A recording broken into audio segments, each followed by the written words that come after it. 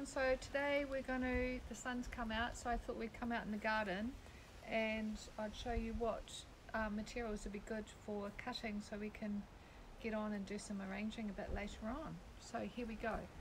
We've got some beautiful rosemary over here, so rosemary's always really good. It's nice and long lasting and it's fragrant, it keeps well. And if you're cooking roast lamb, you can always steal a sprig and put it in the cooking. So we'll take, and then over here we've got some beautiful camellia. Good shiny growth. So camellia, when it's cut, will last 2 to 3, if not more weeks. Always nice.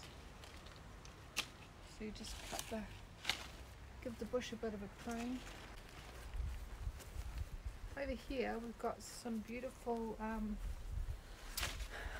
calla lily leaves, which are nice. And here we've got some nice rose foliage. This won't last too long, but if you're doing something for a day. Here we've got dill. It's a little bit past it now, but the dill flowers are really lovely.